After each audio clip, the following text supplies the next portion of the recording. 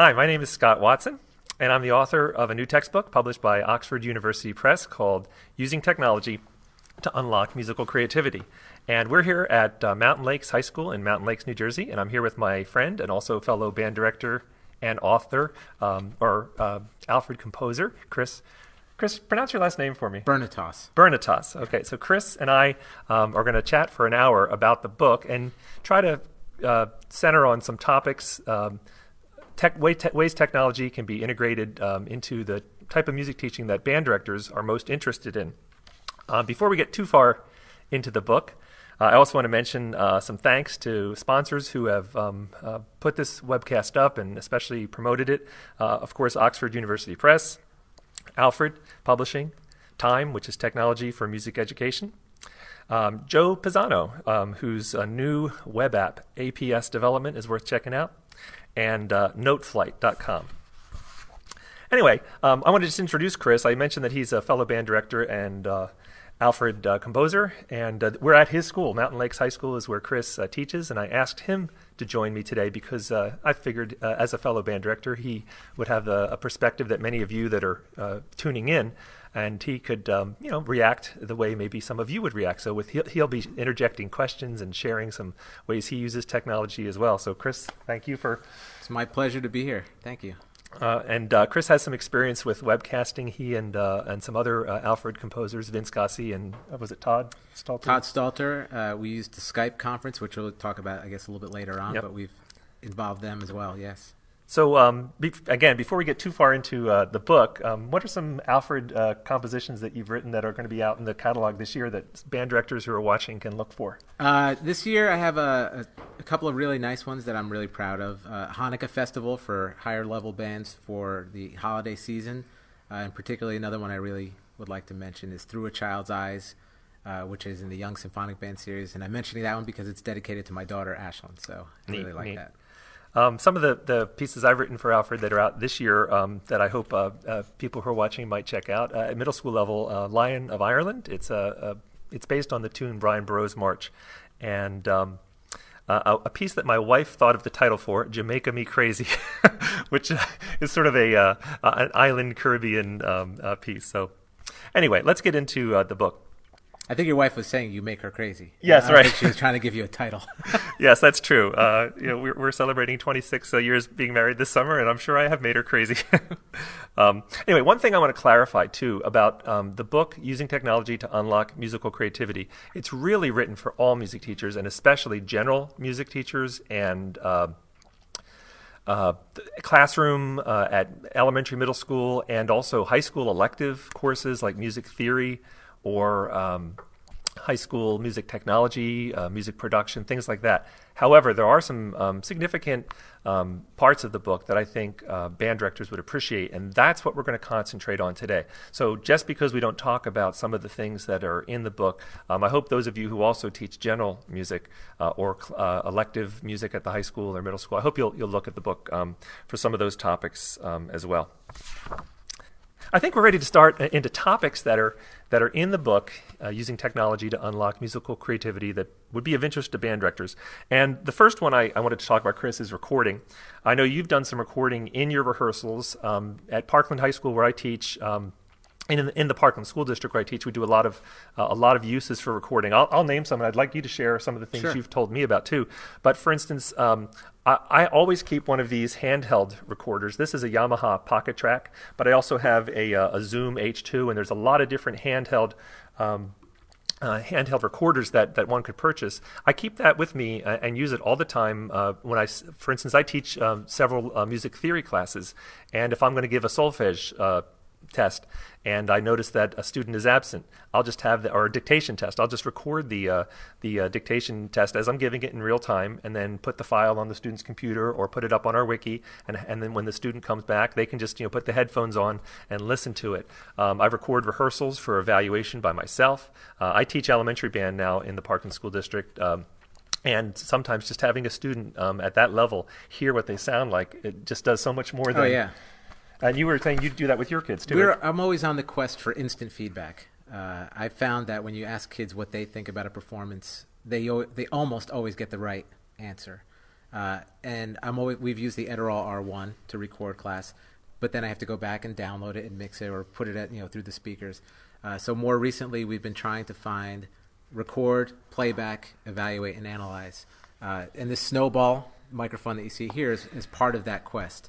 So we've gone through several different variations of recording, from the Edirol to direct right into the computer to try to get the feedback, and also to now having the Snowball to get a decent sound quality so that the kids can actually get an accurate reflection of what their performance is.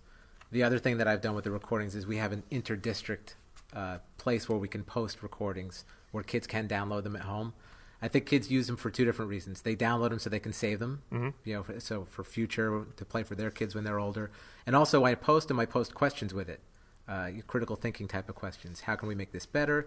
Measures 1 through 17. Name 3 things that we can do from a performance perspective to improve our emotional content. I think giving kids ownership of their analysis has really has evolved their thinking skills, and that's how the technology has helped us in recording. Do you know about the web app SoundCloud? I know it from my son, who posts music on SoundCloud, and I'm just learning about it myself now, and it seems like an amazing... I noticed with that, when I say a web app, it's an online application. You don't have to buy this program. People are putting all sorts of applications online that you can use as long as you have access to the internet.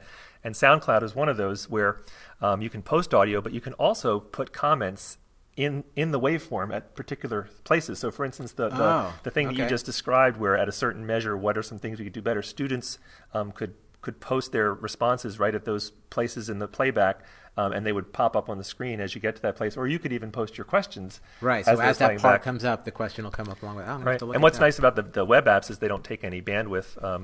The files are stored out on the cloud, as they say. So we've actually just touched on a couple things. You mentioned the Snowball mic. I mentioned these handheld recorders. The Snowball is a USB microphone. It's a very simple scheme for recording it. And it's a great quality microphone, I might add, too. I have one set up in my room at Parkland High School that I just always have on a mic stand plugged into a computer, so it's as easy as hitting record on GarageBand or Audacity or whatever program I'm using. But what I wanted to point to is that in the book there's a whole chapter on sound recording, and then there's another chapter on multi-track recording that describes all of these different options, these different schemes for recording, and how you would do that, and how you would do a sound check, and what cables go where, in a conceptual, generic way, so it applies to pretty much any USB mic or any handheld recorder, or other microphones that are more complicated, like an XLR microphone that would need an interface, a breakout box. So all of that kind of stuff is broken down in the book and described. And then we've also talked already about web applications, and there's a whole section in the book about some really, I think, exciting musical web applications. SoundCloud would be for audio, but NoteFlight, for instance, for music notation. They don't necessarily replace other applications. We still use Finale, for instance, at Parkland High School for some projects, but yet NoteFlight opens up a lot of things. So we'll be talking a lot about... Are we going to go back to NoteFlight? Because we will. Okay. We'll come back to that. While we're still on recording, though, I wanted to mention another tip. This isn't so much in the book, but I tell you what, every time I speak to band directors, I always mention this application, Amazing Slow Downer. It's a shareware program, and if you don't know about it, it's just a very simple app for dragging and dropping audio, playing it back at slower tempo. Have you used this? I use it all the time, and Could can you also describe change how you keys. use? I think it's great for doing transcriptions. If you want to have a kid figure out a lick, Like a jazz solo? or anything, or a guitar student even, and you wanted to really get it accurately. I mean, I when I started writing was still in the days of plunking it out on a piano and listening to it on a CD over and over and over and over. Am I getting the right chords? Am I getting the right sounds? Am I writing it on the piece of paper correctly? Yeah. To be able to loop something and to slow it down and to really get it accurate is really amazing. And you can also analyze what's happening. So that's how I've used it. And also to change key. If you want to change key, right, within reason. Yeah, you can't. There's really some artifacts. If you change the key too drastically, you'll hear like it just doesn't sound as pure. But it's a really great program. Yeah. At my level, again, teaching elementary band now, I use Amazing Slowdowner almost every single lesson where, those band demos, our music is recorded by Alfred and distributed all over the country, and people get these demo CDs, and so do all the other publishers. So if I'm performing something where I have a demo CD of a band, playing a great recording, a great reference recording of the piece, the very first time I hand out the sheet music to a student in a lesson, by 10, 15 minutes into that lesson, I can have an entire trumpet section or an entire clarinet section performing their part along with the band on the recording, but at a much slower tempo. So being able to slow the tempo down allows me to very early on get them to rehearse and hear all the other parts and know how their part interacts. Which in our school district, where we don't have regular ensemble rehearsals, that's really, really helpful. So by the time we do get to the point that we start our ensemble rehearsals leading up to a concert, the kids pretty much already know that's great. How their part fits in. So that's kind of Smart Music is another app that many band directors use Smart Music, and there are a lot of titles, but not every title. You can get a demo recording that has dozens and dozens of titles, and maybe only 5 or 8 of those will be on Smart Music. So Amazing Slowdowner is a good low cost free. It's not freeware; it's shareware application that you might consider.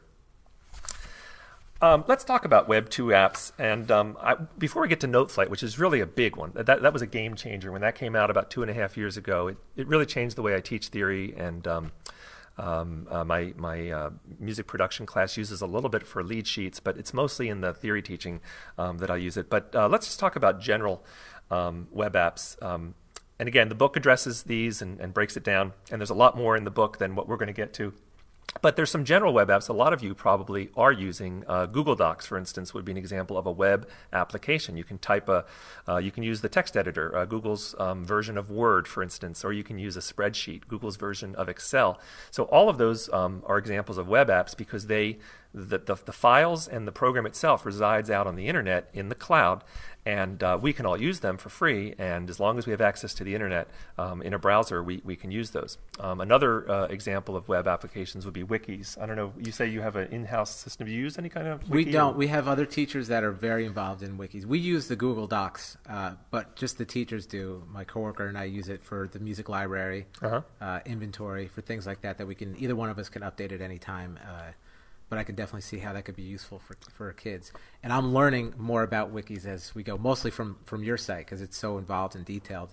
I've posted your wiki site on our server for kids to look at for just the links page. Right. So it seems really interactive and intuitive. I have several wikis. The one that Chris is referring to is called watsonmusic.wikispaces.com. And at watsonmusic.wikispaces.com, there's a links page that has about 40 or more web applications that are musical that you could use for creativity, for creating, whether it's online drum sequencers or online pattern sequencers, online notation programs, online audio recording programs, and other musical creativity kind of applications. You can use all these for free as long as you can get on the internet and have a fairly good connection, high-speed connection. All these web applications work really well. The wiki that band directors might be interested in that I've started is one called elementaryinstrumental.wikispaces.com.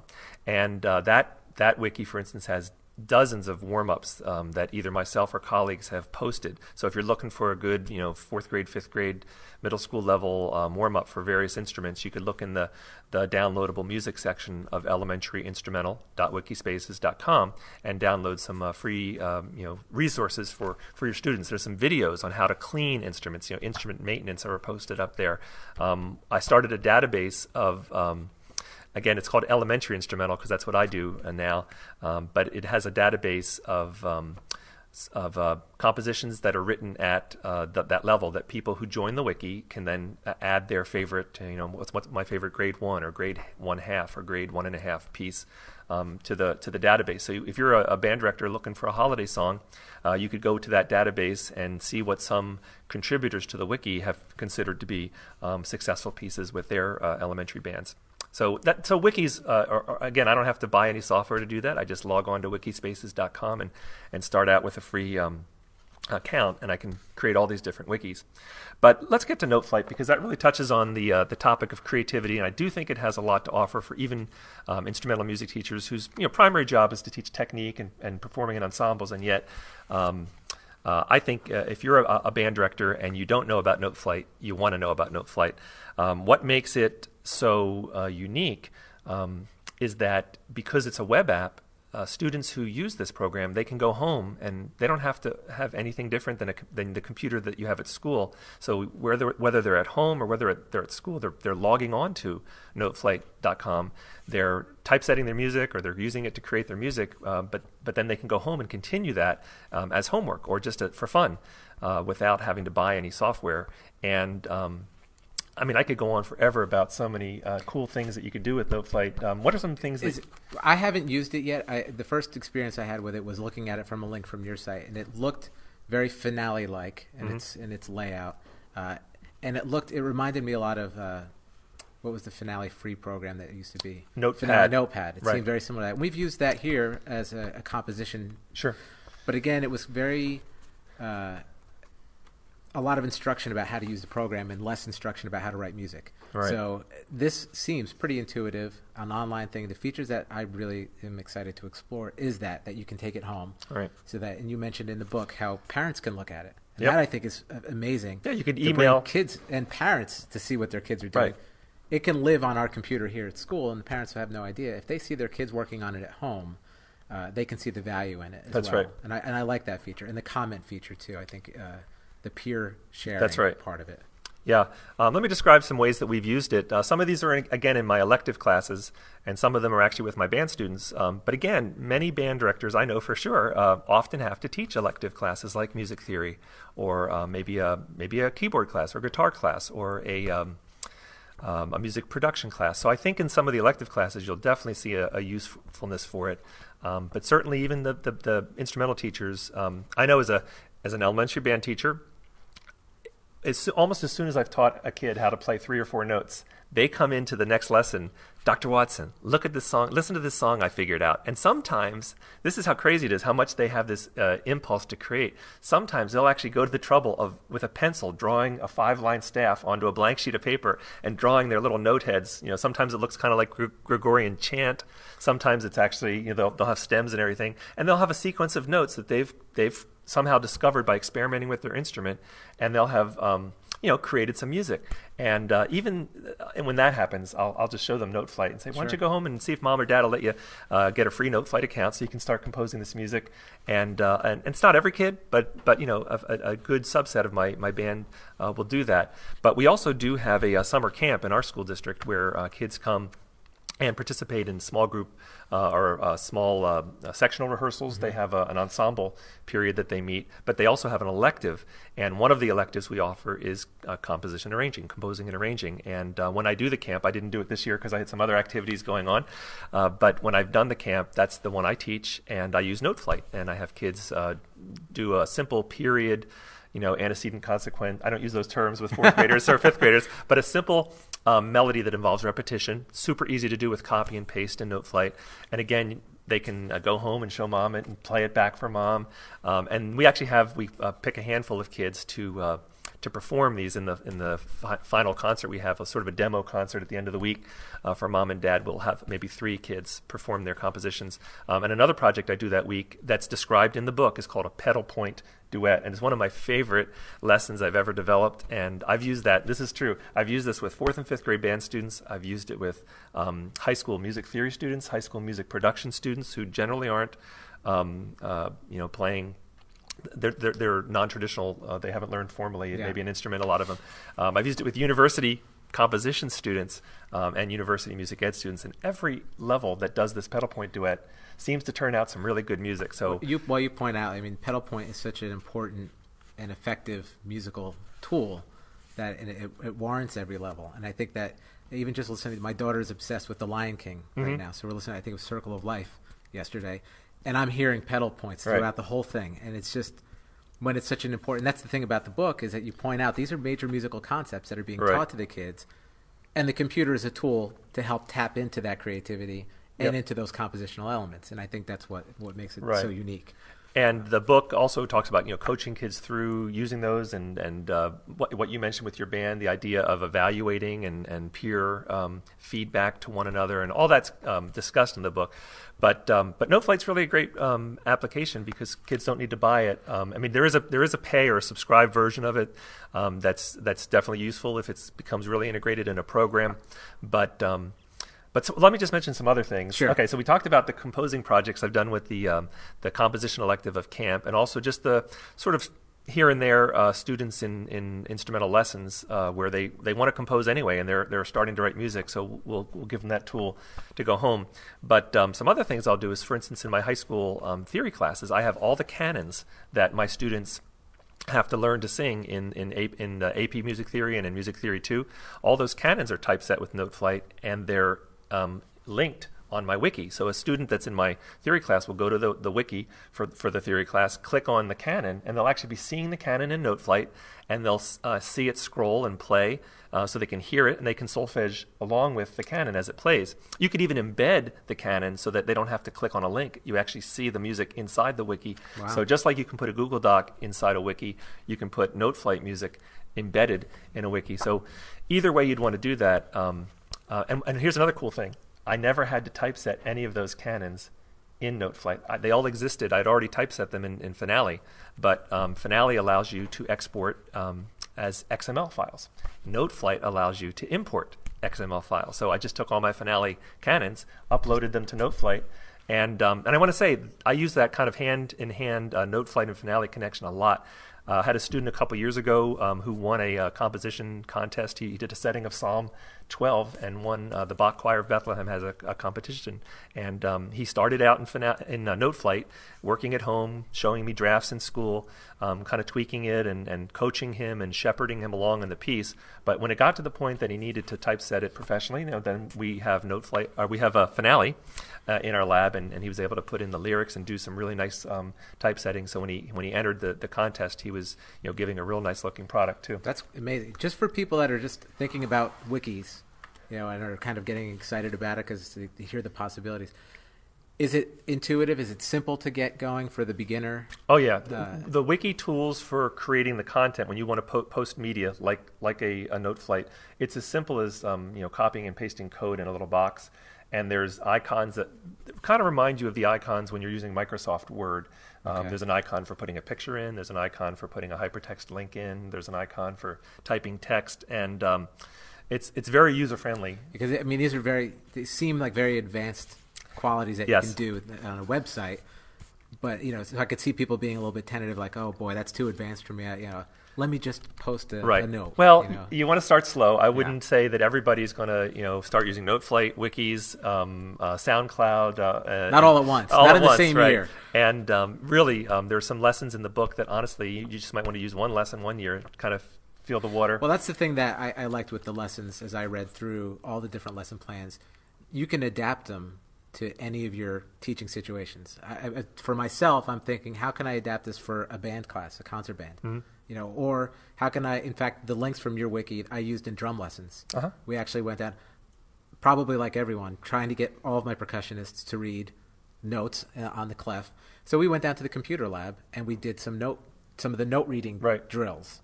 And they loved it. First of all, it was like a field trip because we got to walk down the hall to the computer lab. So it was a different thing for them. They were doing hands-on on the computer, and they actually learned on it. It was kind of a little bit of a competition between the kids of who can get more of the right notes on the screen. Uh-huh. So that type of adaptability of the lessons that are described in the book, I think, is something that's really appealing to no matter what you teach, choir, band, general music. And that's one of the things that I particularly liked about it. Right. All the lessons have ideas for adapting them to higher or lower levels. So if the lesson described seems like it's a middle school general music level, there'll be some suggestions if you're going to do this with high school kids, or if you're going to do this with younger kids, how to beef it up or hose it down to make it work for that. And also, there's none of the lessons are really technology specific. They could be done with GarageBand. They could be done with Audacity. The ones that are described in the book, there's 29 lessons in the book, and there's never one application that's required to use to do any lesson. So whether you're a PC, whether you're Mac, whether you're young in technology and you're just getting up to speed with something, or whether you're using a higher end program like Pro Tools, pretty much all the lessons will work. Another thing we did with Note Flight I teach some classes in the summer for Villanova Summer Music Program, and one of the students who took one of my classes, he was the one who showed me that summer, 2 summers ago, how to use wikis. Like at a break, he was just saying, "Scott, do you know about wikis?" And next thing you know, later that summer, I was creating the wikis that you've seen. He also, when I introduced him to Note Flight, we got this idea that his music theory kids would compose some music and my music theory kids would compose some music, and we would have our students comment on one another's. By visiting the Note Flight link, my kids could see his students' compositions and his students could see my students' compositions, and then use the comment feature in Note Flight so that they could, and you don't have to have the comment feature on. So if it's an elementary kid, turn it off, and they don't have to have unwarranted, unsolicited comments. But we were using that for our high school music theory kids too. It's terrific.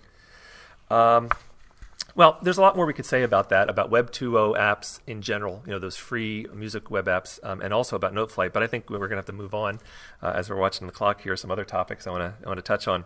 One topic that I do mention in a project in the book about my music production class, and again, imagine a group of kids who are like the garage band people who play guitar, maybe don't know how to notate music or read music that well, or maybe just very beginning level, but they're very creative. They're very expressive. They have a lot of creativity in them, and sometimes it's a band kid too. It's or an orchestra kid or a chorus kid who does have some deep musical experience and great sensibilities. But we have this hodgepodge in the music production class, and we produce a CD, and that's all this, every step of that process of a semester-long class that leads to the production of a CD. Everything is described in the book as an example of a very integrated creativity-based curriculum. But I just want to touch on one aspect at the very end of the project, and I try to do this at the end of every activity I do that uses creativity. I want to have a way to voice and share what they've created. Whether it's go around at the end of the class and just say, "Hey, let's hear what you did." Play 20 seconds of what you did, or whether it's a recital or an in-school performance, in-class kind of thing. But at the end of the music productions unit on creating a CD, we actually produce a CD. And we post it on the iTunes store. And I wanted to talk about the way we do that. There's a service called TuneCore that has teamed up with Alfred Publishing, and they call it Alfred Records. And what you do is you upload your music using their label, Alfred Records, and pretty much all of the technical stuff of how you get your music onto the iTunes store is done for you by Alfred Records with using TuneCore. And what happens is you end up getting royalties for the sale of your downloads at the iTunes store. It also works with things like Rhapsody or Amazon or all the other online vendors of music, of digital music. So the kids in my class really feel hip when they can say that they can go search it on iTunes. Yes, when their CD is available on iTunes Store, and people all over the world, we know that people, when we get our royalty report, we know that there's people in Australia who've downloaded, their track. Now we don't make a whole lot of money actually on this one project, but we do make enough that we give more than $1,000 away to a charity. That's how we do it. It could be a fundraiser for your school, could be for your, to buy the color guard, their equipment that year. It could be whatever. You decide what you would use it for. But we actually use it just as a good feeling in the community. We got this great gear at Parkland High School, and we're using it to help our neighbors at a youth shelter, say, or something like that. That's amazing, and that's one of the aspects. I'm sure you're going to talk about it later when you get to the principles in the book. Is that culminating end result sharing part of the project, of all the projects, and that's something that stood out in the book to me as something that's really important. Is I guess when I first read that as one of the principles, I was like, okay, I could see that. But when I actually read the chapter and I thought about it became one of the more important principles to me, that sharing and celebratory aspect of it. And that kind of tapped into a few things. Kids love to share, which I think is the first principle. And the last one is sharing again, right? And celebrating, and what a great motivator. And I'm sure you're going to touch on that. But again, if kids know they're going to do Alfred Records and it's going to be on iTunes, they're going to give you their best work because they know it's going to be out there for people to listen to. And they're going to really be excited to do their best job to create the best product. And if it's for a homeless shelter or for something even better, it just elevates, to me, I think that would elevate their commitment to whatever the project is and give you and the music really, their full attention. Right. And I love that part of it. And I think especially this webcast, which is really focused towards band directors, you can relate to this. A lot of my best stuff comes from just my training as a band director. You know, what we do is applied music. We don't teach people about playing the trumpet. We teach them to hold the trumpet, to buzz their lips, to use their tongue to initiate a tone, and it's hands-on. And so the same thing, if you were preparing all semester with your concert band and you never actually performed in public, imagine the difference in the motivation of your students. So not that every performance has to be very formal. Sometimes it's very informal. Sometimes, like I said, it's just at the end of a 45-minute period. I'll ask if there's any volunteers that want to share what they've done in a little. You mentioned that even with like picking your favorite sound, right? You know, utilizing the keyboard, and that's the other thing that stood out to me. It doesn't have to be some big community celebration. Hey, Johnny, share with us what you found. Oh, that was an interesting sound. Okay, Susie, you know, they're willing to do that. And the other thing I like about that is using. Kids might want to do that to be a distraction in class. Mm-hmm. Listen to all my sounds all at once. But when you're giving them the opportunity to share it in a controlled sense, they still get to express that nature, but it's a classroom management thing where it's not haywire. Yeah, and other kids can say, that was lame, or, or they can say, wow, I didn't know that sound. It was even on the synth that we were using, or I didn't know that sound was in GarageBand or whatever. It's very creative, and you point this out in the book, that a simple project of picking your favorite sound through the keyboard, it takes what kids are going to want to do in that class anyway. They're going to want to push all the buttons. Yep. By doing this as a project, they're learning how to activate the controls on the keyboard. They're learning a little bit about the black and white keys. They're learning how to work the volume knob. They're working about, some of the technical aspects of the keyboard they're starting to learn. But they didn't realize that they were going to learn all that. You know? And you outline that really clearly with great objectives. I guess I should even step back a second and just say that what Chris is referring to is the book is really built around 8 pedagogical principles. The book sort of, in addition to presenting, what is the sound recording software or multi-track, recording software, or what is notation, computer-based notation software, and a lot of different categories. Really, the big thrust of the book is giving teachers or suggesting to teachers a methodology. Here's how, if you're using technology to unlock student creativity, here are 8 principles that if you build those into your lesson plans, you're going to have a lot of fun with the kids and they're going to produce some great music. And so one of those, the last principle, is about sharing and building a performance or recital or some kind of a sharing component into a lesson.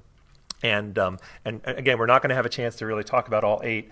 That's something I hope that people who... Maybe we'll do another hour. Yeah. And I can talk about that. They're great. And they cross the lines. All 8 interact with one another. And it'd be great to talk about it with somebody or with a bunch of people to talk about them. So for instance, the one about performing, not only do we describe why it's important and how the outcome could be, there's some examples of what students have shared in my teaching and actually in the teaching of my colleagues. There's about 60 different student products, projects and examples that students have done that are posted on a companion website. So if you want to hear, what are the tracks from the holiday CD sound like, or what are the tracks from the student written operetta sound like, or what do the different loop-based compositions that your kids do with GarageBand sound like. We have examples of those on the website, but there's a lot of different ways electronically and using today's technology that you can have kids quote-unquote perform, like posting their music to a wiki, like putting it on the iTunes store, like burning it on a CD that you sell and distribute, and things like that.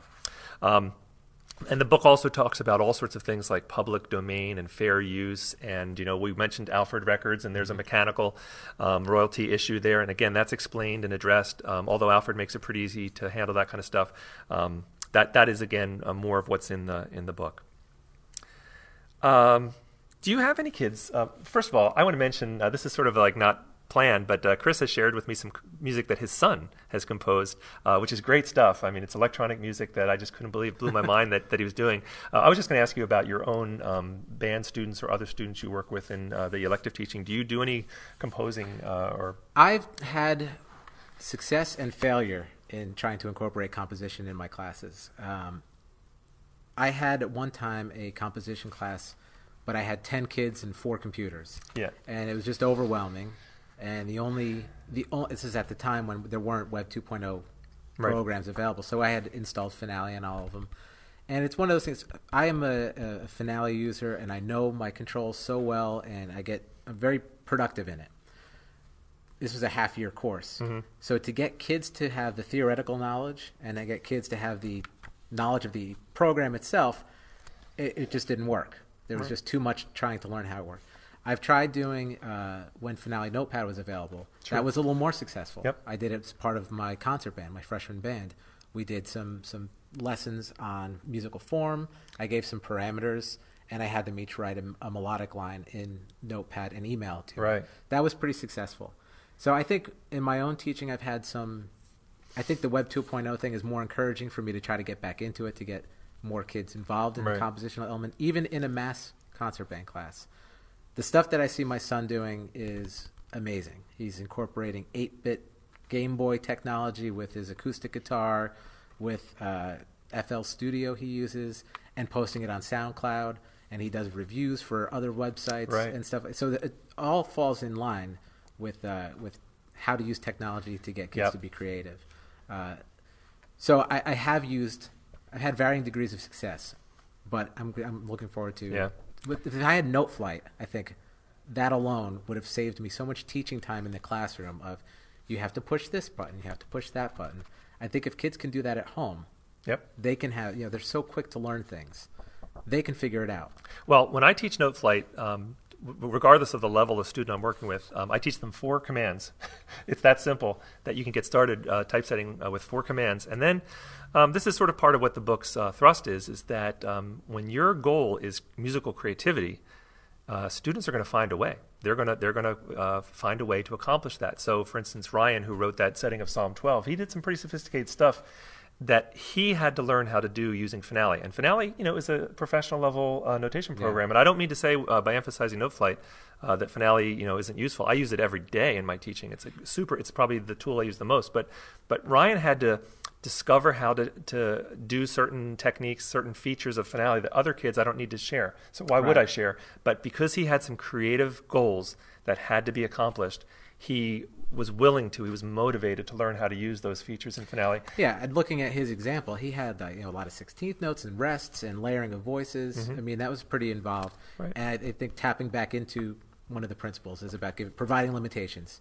I kind of compare Finale to picking off of a menu at a diner. I always have trouble when we go to a diner because there's so many pages and so many choices. I just can't pick one. And if I only had 5 tools to choose from, if I had 5 meals that I can choose, it'd be a lot easier. And we're going to be going out to lunch after this, so I'll look forward to witnessing that in person. There you go. So I'll give a quick shout out to a friend of mine, Barbara Friedman, who teaches in Greenwich, Connecticut. She has this great quote I use all the time, but it's entirely Barb's, and it's that teach music and the technology will follow. And that's the goal, is to teach musically. And kids will find ways to achieve those technical things. So don't center on the tech. Don't make it about Mac versus PC or Finale versus Sibelius. Make it about creating good music and using universal principles of musicianship and musical creation. Music that has made the music of lasting worth that we all admire, whether it's jazz, whether it's concert band, symphonic band, whether it's orchestra. All of that music seems to have a subset of principles that make that music stand. This might be a good place for a quick question from Dave. Oh, and we've had this Facebook wall up, and if there's any other questions, Very quickly, this is talking about new technology and old teachers. Dave from New Jersey mentioned, how do you get the training on the new technology if you're an old guy like me trying to learn? I'm tired of everyone I encounter telling me to just play around with it and you'll get it. Maybe it's just best for me to go and retire and live in the woods. I'm not sure that's a good idea, Dave, because you're motivated enough to want to learn. Right. And, as a hermit, it's not easy to teach your band.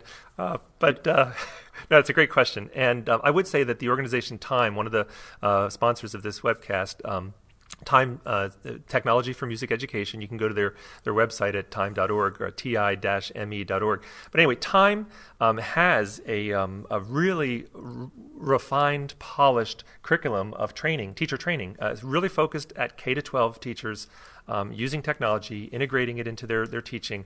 And I think those courses, which generally end up as 1-week kind of immersion courses, you get 3 graduate credits. And I really think it's worth your time, no pun intended, to take a Time class, because those teachers are usually themselves K-12 teachers, or they've had a great experience with that kind of, they're very, very aware of what in the trenches teachers really want to know.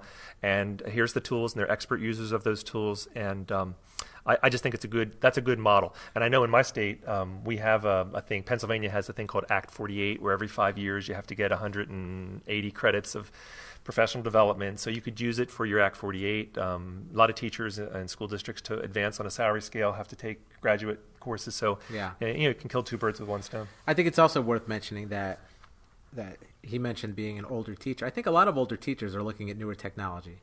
And I think that you're never too advanced in your career to start integrating this stuff. I think younger teachers are more worried or concerned, not worried, about what they're doing and getting it. A comfortable teacher can start to outreach and see how ways they can energize their class. And I don't think that fear of learning the program should stop you from diving in and getting it. Yeah. Not to say to just go and figure it out. I think a class like you're suggesting is probably one of the best ways to do it, so you can actually get hands-on help for a week and really learn how to integrate it. But, I've noticed people who enjoy using technology, like yourself, like myself, are usually really happy to share and come alongside you. And if you ever have a chance to take workshops at different state conferences, or if you just email, there's a music professional learning network. Go to mpln.org, join more than 1,000, maybe almost 2,000 now, teachers who are part of that. Or Time has a community, a sort of a email kind of a listserv thing. There's just people, if somebody sends me an email and asks me a question, I never, and all the people I know who are, part of Time and other people like us that use technology, we've never said, I'm sorry, I'm not going to answer that question. That's a secret. Instead, we're usually like really happy to kind of, and usually the person who's emailed us gets a longer email than they really wanted, because we're really happy to give some suggestions. So, that's a good point. There's a lot of colleagues out there that are happy to share. And some music teachers are doing some really creative, wonderful things. At the very end of the book, I kind of just take a small step aside from student application just to talk about teachers themselves who are using technology and unlocking their creativity. How many other band directors do you know who are using Finale to create custom arrangements? All the time. Although a lot of them are trying to get me to go to Sibelius, but a lot of them use Finale. Okay, I'm sorry. I should say notation software. Notation software. We're both Finale users, but Sibelius is great too. Yeah. They're all using it. The recording thing, or anytime you do anything. I know that anytime I've shared that we've done Skype conferences with other composers, everybody wants to know how you do it. Right. And I think everybody is amazed with how simple it is. Yeah. And how willing people are to do it. We can Skype conference in a composer. We can Skype conference an instrumentalist. We can Skype conference another band. One of the things that I want to do, I have a friend that's teaching in China for the next year. Oh. I don't know how we're going to work it out with times, but I would love for my band to Your perform band has to for come his in at band. 2 in the morning. Well, yeah, I'll try to get them to come in early. But just the concept that it's a huge world, but we can make it really small with our internet connection. Right. And it's very accessible, and it's so easy to do. Other teachers are energized by the concepts immediately. Right. So I've never had anybody say like, "Oh, I wouldn't want to do that." Yeah, a mutual friend of ours, Travis Weller, who's a composer as well. He teaches at Mercer Junior and high school in Pittsburgh area, I think. It's out in the western part of Pennsylvania, and he did that for and it wasn't a big deal. It wasn't like I had a big conference. He had me Skype, and me and Brian Balmages and Andrew Boysen, the three of us, had music that was being performed in a concert that he gave a couple years ago.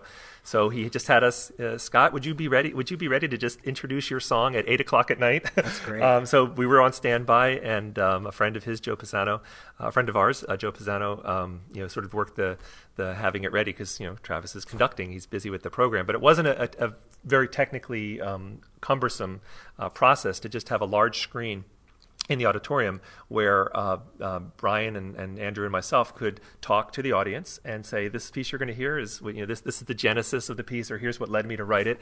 And how wonderful is that? It's amazing. I think the thing is that the kids, it's always, we've done it for the past 2 years, so we've had 2 really outlined sessions with it, and we do steps leading up to it where they do their own little bit of research about the music, and then we pose questions and we do a follow-up survey. It's the most memorable thing for them, and I know that in 10 years they might not remember the piece or the composer, but they'll remember that they had the composer in the room with them who was in Indiana or Illinois or in Canada, and it just connects them with the music, which is the ultimate goal. It energizes them. And actually, my colleague quoted it once, which is when Vince Gassi was our guest. Yeah. And she told Vince, "I wish you were here every day because that was the best they've ever performed it." And that's a quote that we stand out with because that's exactly true. It's a motivator and it connects kids to music. Right. And that's what our ultimate goal is. Yeah. So some great technology ideas that that band directors are using too. It's not just for students to be creative. I want to mention, I've already shared that the book has 29 lessons. And again, if you're a band director, chances are you might only be doing instrumental music in your job, but you might have some electives, and pretty much all those lessons could be used in a music theory, a music production kind of class. In fact, I was just reading this month's Instrumentalist magazine. There's a Georgia band director. His name's Chris Harper. And there's a feature basically on him and how he's developed this music technology. It's like a burgeoning program. He started real small, and now it's very, very big. So if you get a chance to look at the August issue of Instrumentalist, you'll see there's band directors who are really tapping into a student population that heretofore we haven't really worked with as much. I don't know if I want to say a bad joke about, except for in drumline. I'm just kidding. but heretofore we don't generally get to work with students who don't have that the lessons since fourth grade or fifth grade, who don't have traditional music training. Yeah. And it seems like he's having a ball with it. I know I really enjoy the teaching I do with them. And the book does, in addition to having those 29 lessons, it mentions some other published resources. Alfred, for instance, has a music tech series that has a composition book, a sequencing book, and a keyboard book. So those would be some out-of-the-box lessons that you just purchase and use. You wouldn't have to. We're just to interject. We're fortunate enough to have a guitar program at the high school, and it is a different population than there's some crossover, so it's not exactly accurate, but it's a different population, and I feel like we have a terrific teacher, really dedicated, and he is integrating technology, right. Pro Tools, GarageBand. They're recording, learning about layering, mixing. Yeah. If you're starting up a program, what I like about the book is that if I had no idea how I was going to do this, it's a step one process, and it kind of talks it through in common language. I made a joke to Scott that I didn't have to look up any of the words in it. I could read them all myself. But I will say there is a glossary at the back of the book. So if you're using a microphone and you want to know what compression is, it explains it. You don't have to get into that, but there is a glossary. But it's basic technology. It's basic. It's not about, as much as it is about the technology, it isn't. Right. It's generic enough that whatever program you have, to whatever level, not everybody is lucky enough to have computers all available to us. So there's ways to adapt the programs to having less computer units per student, how to share group projects. And, it's a really good startup way. If you need a curriculum resource, you have the idea, I want to infuse this technology in my class, but I'm not sure where to start. I think it's an easy to read. You were surprised that I read the book in the short amount of time that I had it. But it was an easy read. Knowing everything that's going on in your life this summer, I was really flattered that you took the time to take a look at it. It was an easy read. I enjoyed it. And, I came out of it motivated. I want to try some of this stuff. And I think for people that are out there that are on the fence, I think this is a perfect book for you. If you have that inkling that you want to infuse this kind of thing, get your students to create, because that's when you know that they're really learning, when they can create something. This is a great method to help. Right. Hey, jump in the pool. Let me just mention something, because you mentioned guitar class, and one of the students who took one of my Villanova classes this summer was teaching a guitar elective and created a lesson plan that he's going to do when he goes back to school this year, which I thought was fantastic. And the idea is just he has the students learn to play a handful of chords, and then he has them create a chord progression composition. Basically, they're creating a chord progression, maybe for a verse and a refrain or something like that. And then he has them record them. That's what he's already done. He's already had them use Audacity to record them. I showed him this plug called the Stealth plugin. It basically goes from your guitar right into a USB port on your computer. So if you're using GarageBand, it'll take your guitar signal and put it right in a track in GarageBand. So I said, well, when you have them record it, instead of having them record it in Audacity, have them record it in GarageBand, but then they could use loops to kind of accompany this music that they've created. And they can also rearrange, and they can do some things like you mentioned the word layering, about adding texturally, doubling things and building a texture up or dropping a texture down. And so some of the musical things we love to teach as composers, you could do with kids who barely read music, but as long as they can strum a few chords, just using that one cable. So that would be an example of technology really unlocking some musical possibilities. And that's the thing. You picked major musical concepts: layering, texture, repetition, and how to use a program like GarageBand to teach those concepts. Yep. And I think that's what it is using the technology to teach music. We have a question from Nick. He says they have some smart music subscriptions at the school, and he's looking for more diverse things to do with technology. And he's wondering, would a parent night be a good idea to present some of the new technology that we'll be using? Going into my second year at the school, I'm trying to figure out how to get the parents to understand the wonderful things that students can do. Any ideas?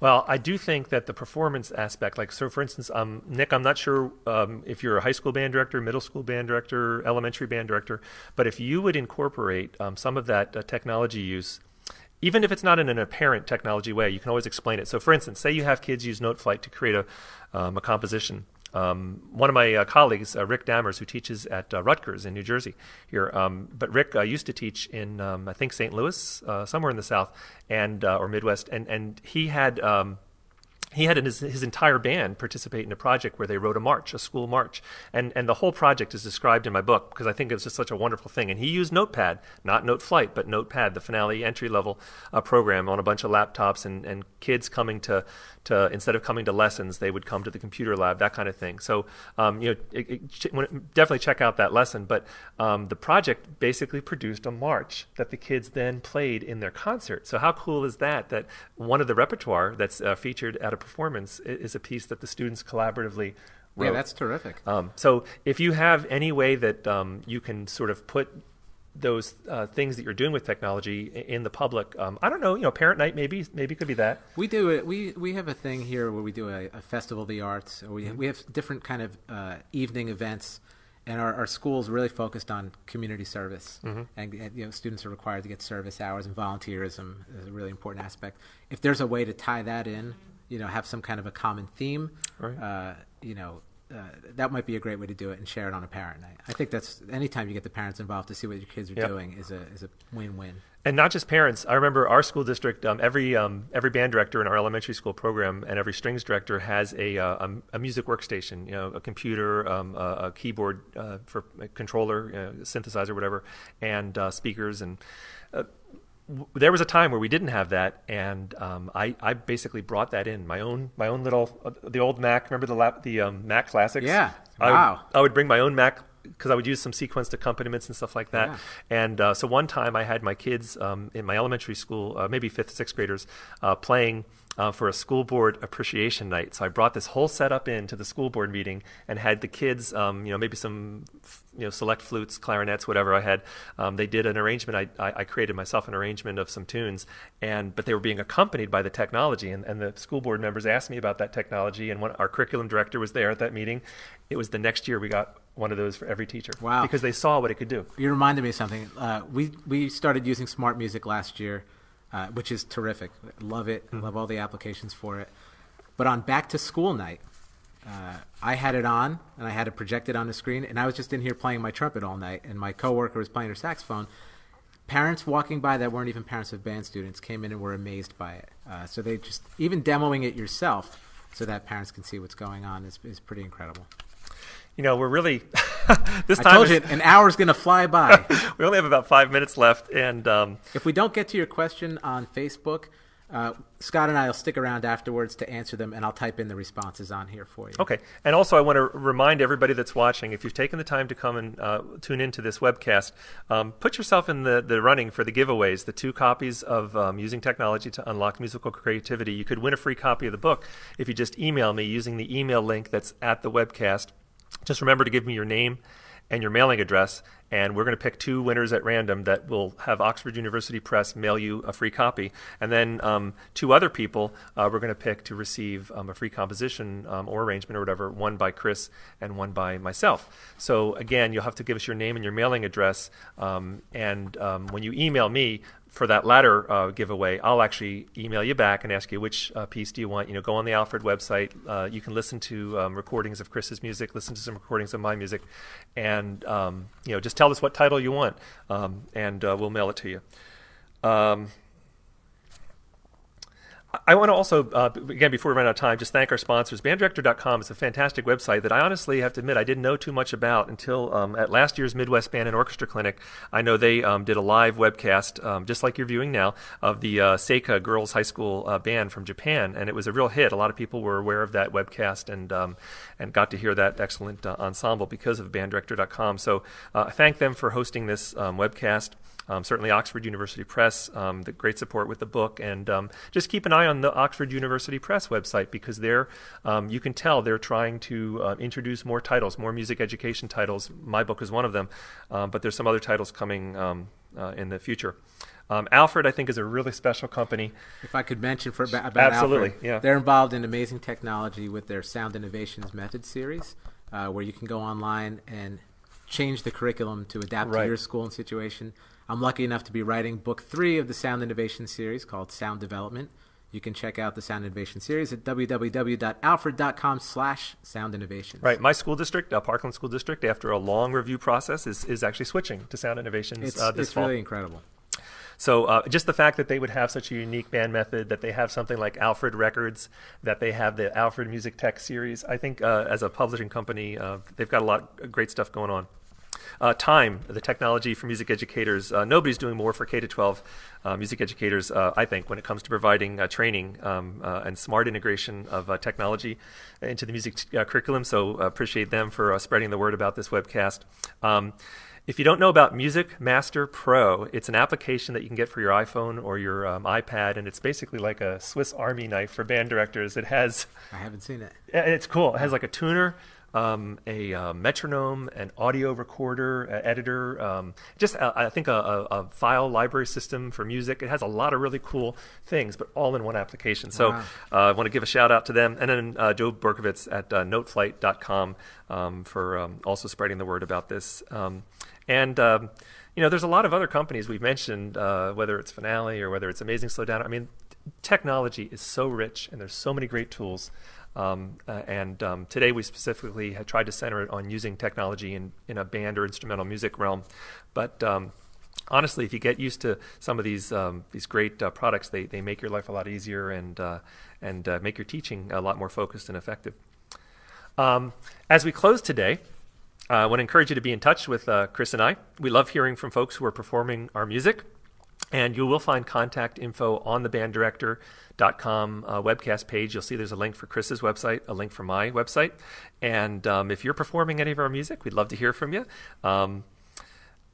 We enjoy collaborating with directors, whether it's something like the Skype conferences or commissions or guest conducting. And I just think it's so great to meet people on the other end. It's terrific. And please be encouraged to contact us with any questions. I think Scott is a perfect example of how teachers are willing to share. And we're just like everybody else out there. So hopefully this was an enjoyable interaction for you, and it's something that I would definitely like to do again at some point. So thanks for asking me to do this. Oh, absolutely. I'm glad to do it. Chris, before we sign off, do you want to just maybe share, since you're a composer, and again, congratulations on your involvement with Sound Innovations, too. Thank you. Maybe a bestseller that Alfred publishes of yours that you could tell us about? I have to say, aside from Through a Child's Eyes, which I'm looking forward to, it's hard because you love all of your pieces. Yeah. And not in an egotistical way, but because they're part of you, so you're connected to them in some special way. Which, by the way, is addressed in the book. Kids own their music, right? It is. It's an extension of yourself. But I'd have to say Pony Express because it's my first one with them, so I kind of feel a special connection with that piece, and I just think I'll never forget when I actually got the professional recording, just how amazed that I was hearing. Right. It's an amazing experience. It is a thrill. So I'd have to say Pony Express is one of my personal favorites. Yeah, and your kids will have the same aha, great feeling when they hear stuff that they've created performed, and so that's part of this process too. If I could mention, my bestseller with Alfred is actually a piece called Ghosts in the Graveyard, which I wrote because the kids in my elementary school used to do a Halloween game called Ghost in the Graveyard, and I really wrote it for my own students. But more recently, Tu Ungane, which is an African traditional music. It's part original, but part based on a tune that a missionary friend of mine actually sang to me. So Tu Ungane has done well too. Anyway, Chris and I would love it if you'd check out our music on our websites. And we thank you for joining us. And again, remember to email us if you want to be included in a chance to win those giveaways. Thanks, Chris, for being with me today. My and pleasure. thank you all for tuning in. And we just thank you and hope you'll check out the book. Thanks.